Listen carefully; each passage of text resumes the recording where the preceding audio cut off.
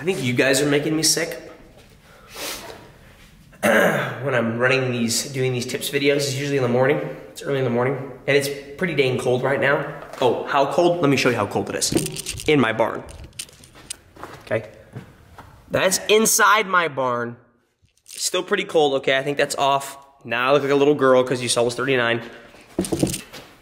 So anyways, I come out here and do these tips videos, and I can't turn my heater on because it's too loud. And you can't hear me. So I had to leave my heater off, and it's really cold in here. I'm trying to do these videos, and my hands are cold, and you guys better appreciate it because it's keeping me sick. All right, so we got a new qualifier to do in our quest to do all the qualifiers, regardless if we go or not.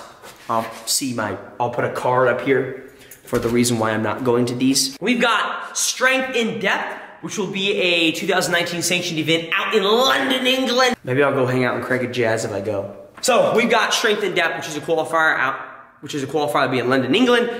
They are only doing 1 week of qualifiers, right? So currently they have 3 qualifying events and 4 scored events. One of them's the one that has 2, I believe, has a 1 rep max clean, straight into like a thruster gymnastics piece. The one that I did yesterday is the one we're gonna talk about today. That is event number 3, and that is, let's figure it out.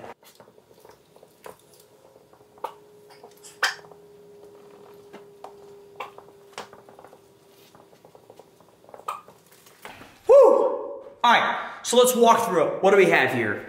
3,000 foot view. We've got a 9-minute AMRAP. I wrote that wrong. That's not a time cap. That should say AMRAP. So let's change that. So AMRAP, okay? Not a time cap, because if you can't get this done in 9 minutes, then we have to talk, okay? So we've got a 9-minute AMRAP. We've got 20 single arm dumbbell clean and jerks from the hang, which we'll get into, 50 double unders, 50 foot handstand walk, and another 50 double unders. Looking at it real quickly, we've got ourselves a shoulder and grip palooza. Yep. So let's walk through each piece and then we'll connect it back all together. So, first up, let's talk about dumbbells. So we've got 20 single arm, like hang clean, dumbbell clean and jerks. I say hang because you're bringing it down between your legs, not touching the ground with it. It's not technically a clean and jerk, we're touching the ground every time. And so it's kind of like a kettlebell swing, but you're doing with the dumbbell. It is a clean and jerk, so you have to touch your shoulder on the way up, so you can't just snatch the dumbbell. You have to obviously come in contact with your shoulder and then press it or split jerk it or push jerk it, just bring your feet back together. So, yes, and then you have to also split it 10 and 10. So you gotta do 10 on your left and then 10 on your right. You can't do all 20 on one hand. You can't do 12 and 8 or 8, 12. You gotta do 10 and 10. I don't think they care whether you start with your left or start with your right for every round you come back to it, but you've gotta split it up 10 and 10. So I would like to transfer from this board over to the other side and show you a couple different ways of doing them though. So spin around. And we're back with Winston. Okay, so there's really gonna be 2 ways you can really go about, I think, doing these dumbbell clean and jerks, and that takes into consideration how you're swinging at the bottom, and then how you're actually resetting from the top. So, let's talk about it. So, first off, you've gotta come to, you gotta deadlift it up, right? You gotta hang clean, you can't go straight from the floor overhead. So we've got it we gotta deadlift it first before we start. That's obviously a given, okay? How I did it was I swung it between my legs like it was a kettlebell snatch. So I went here, and then I swung it back, right? And then I went straight to my shoulder, and then overhead, right? Now, when you come down from the top, you've got a couple different options. There was no rules that the barbell had to come into contact with your shoulder on the way down before you reset. It'd be like the same concept as if you did Grace. You don't have to, you can jerk the bar overhead for Grace and drop it and do singles and it doesn't touch your shoulder, or you can reset it back to your shoulder and come back down to the ground. Totally up to you. Well, for me, I think I did like 70% where I didn't touch my shoulder and 30% like I made a mistake and I did that. So these are what mine look like, right? So I'm deadlifting up, right? Swinging up, shoulder, and then I come back down, right? So it's not actually touching my shoulder on the way down, I'm just swinging it back through like you would a kettlebell snatch. Of course, the other way of doing it is when you bring it down, it contracts your shoulder. I think it's a little bit slower. Depends on who you are, I guess. So that's really it, guys. It's really dependent upon, does your dumbbell come back down to your shoulder when you reset? Or are you kind of like swing snatching it and pushing it out in front and let it swing all the way through? I liked swinging it through because it seemed to me to be faster. But I will say when I got tired near the end of the workout, I did switch to where it hit my shoulder every time. So, yeah, you know, personal preference. Back to the board. Hey, how did you attack your dumbbell hang cleans?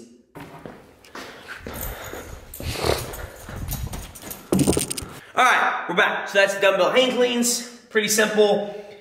There's really not a whole lot of difference in the way you can do it. The only really big way is bringing it, are you bringing it back down to your shoulder when you reset, or are you just swinging from the top right down between your legs? I would recommend not going outside your legs. You can. Strength and depth was like, the dumbbell's gotta be between your legs or outside your legs. I would recommend not outside the legs because now you're essentially just doing a dumbbell curl, and I would totally not recommend that. It's less of a swing, it's more of a curl. That'll blow you up sky high, and you need that bicep and you need that grip for the rest of the workout. So, that's dumbbell hang cleans. Moving on. 50 double unders. I really don't know what to tell you. It's 50 double unders. There's no strategy in this. Just do your double unders. If you break, start back up again. If you don't know how to do it, I would recommend learning how to catch your last rep on your foot, on one of your feet. That way you can lay the rope down nicely. It is a fast workout. So instead of getting down with your 50th rep and then throwing your rope on the ground, and then, you know, when you come back, you've got to like find it and untangle it and make sure it's right. That wastes time. So I would recommend learning jump rope, jump rope, jump rope. You're gonna have to do 51 reps, but it's worth it, I think. On the 51st rep, you'll catch your rope on your foot and you'll lay it down nicely. That's an easy way of guaranteeing that you're not gonna have to come back and like grab your rope and untangle it, and it's like in 9 different knots. But yeah, this is unbroken and this is fast. For me, double unders are single speed. If you watch my previous videos, you know they're all single speed. They're not gonna like, I'll try to pick it up near the end, but it's not like I can't really sprint double unders. So not a whole lot to say on double unders. Just do your double unders. And if you haven't learned to do double unders yet, spend time doing it. Moving on. 50-foot handstand walk. So the 50-foot handstand walk for strength and depth is gonna be 25 foot in length, and every 5 feet is going to be a marking for points. So for walking 50 foot, you'll get 1 point for every 5 feet. So you'll get 5 points for finishing the 50-foot handstand walk. That's how that works. So you have to tape the ground every 5 feet. Really simple. It's essentially the same thing as the open. And of course, if you fail before a multiple of 5 and the 5-foot increment parts, you have to restart at the last successful increment of 5 you completed.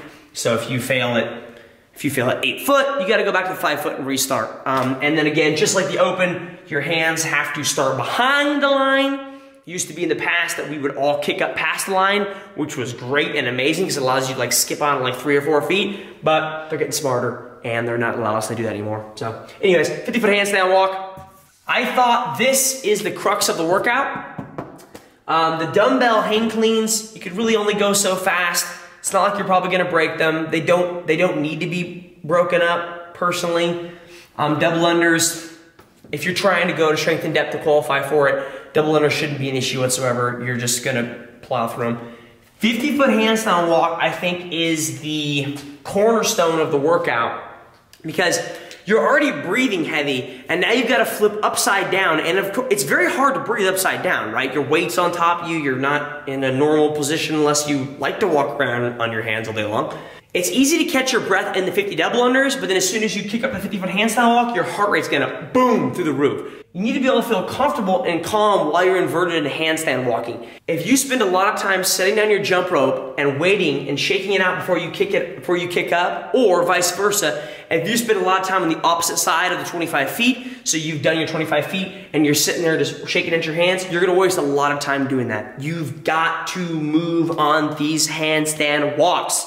If you want to get a good score, you've got to get down those double unders, step on that rope, lay it down, kick up, move.